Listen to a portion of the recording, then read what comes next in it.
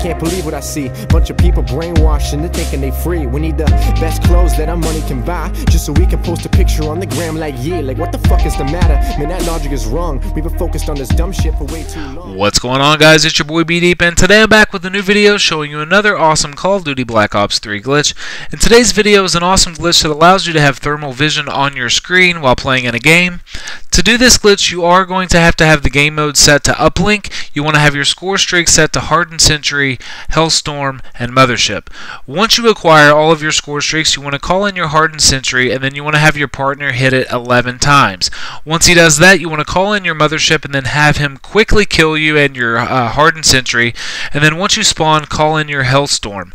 Once your Hellstorm is in, you basically just want to fly it around the map until it expires, and then once it does that, you're just going to press the jump button once you spawn back in, and you should be able to toggle back and forth between the blue screen that you see here and a regular screen just by simply pressing the A button.